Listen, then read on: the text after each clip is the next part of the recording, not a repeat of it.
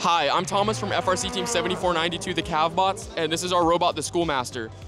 So whenever we designed this robot, we wanted to be able to do all 4 levels of coral super efficiently and easily and make the programmer's life as easy as possible. We decided to do that by making our intake the same thing as our end effector. So the way we obtain coral is we drive up to the human player station and our human player just drops it and the wheels spin. And the wheels only spin in one direction, they have no need to go the other direction, and it just stops right there. And then our driver presses the dedicated button on his controller and it will drop the coral in one fluid motion at whatever level he chooses.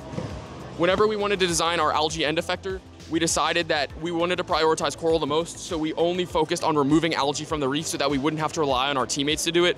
So that way we could, the only thing this can do is score in the processor, but we wanted to have this just so that we could do coral more efficiently. That's our robot Schoolmaster. Thank you.